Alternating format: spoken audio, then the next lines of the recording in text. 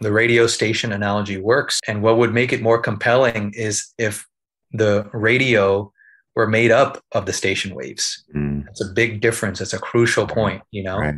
Yeah. just like a gust of wind is made of air. So we can talk about gusts of wind and hurricanes, and we can talk about gentle breezes and, the all kinds of currents in the air. And when we pause, we can see that there is only air, and we can appreciate it as incredibly solid. It can crush houses. This air that crushes houses. So which is more physical? Which is more fundamental?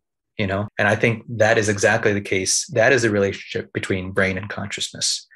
That the brain itself is a representation in consciousness as it differentiates into a subject object and observer observed relationship in the realm of particularity.